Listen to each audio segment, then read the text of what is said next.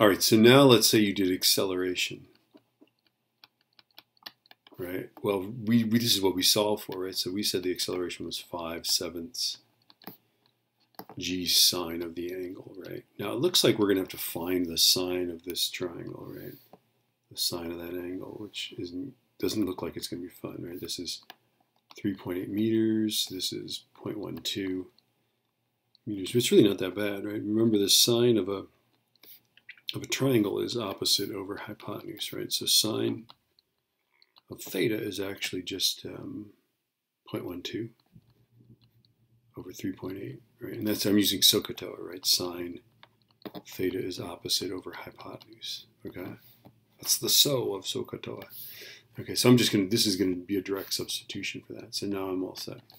I go 5/7, g is 9.81, and then the sine is 0.12 over 3.8. And now it's just fractions, right? And that's kind of cool, isn't it? 5/7. Yeah, okay, this is a beautiful thing. Okay, so 5 divided by 7 times 9.81 times 0.12 divided by 3.8.